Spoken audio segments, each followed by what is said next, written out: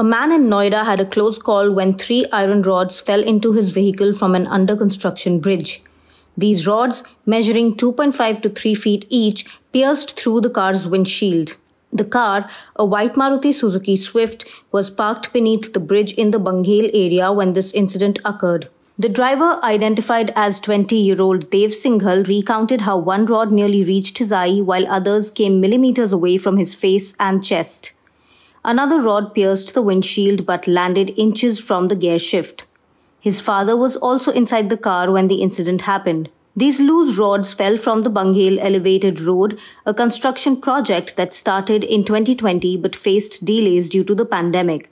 They've filed a police complaint accusing the Noida authority and its contractor of negligence that endangered his life.